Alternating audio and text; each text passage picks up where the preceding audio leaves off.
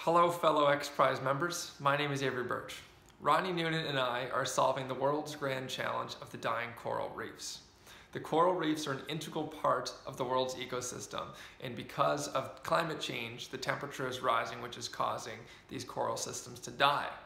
So instead of focusing on what's dying, we're focusing on what's working.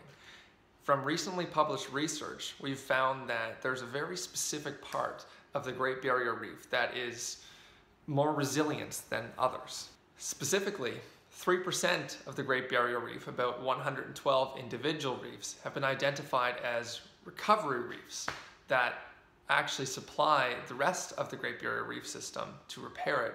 There's three specific areas that make this reef important. One, they're an important source of coral larvae.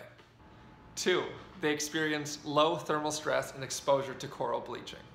Three, they have a lower risk of conveying the invasive crown of thorns starfish. The most fascinating thing about this 3% of the Great Barrier Reef is that in a single dispersion event, it's able to supply 47% of the coral reefs in the Great Barrier Reef.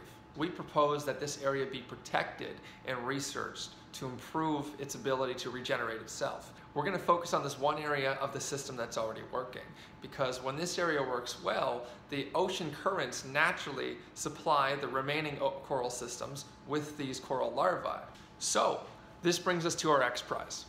The winning team will increase the larvae replenishment rate by the 112 recovery reefs by 10%.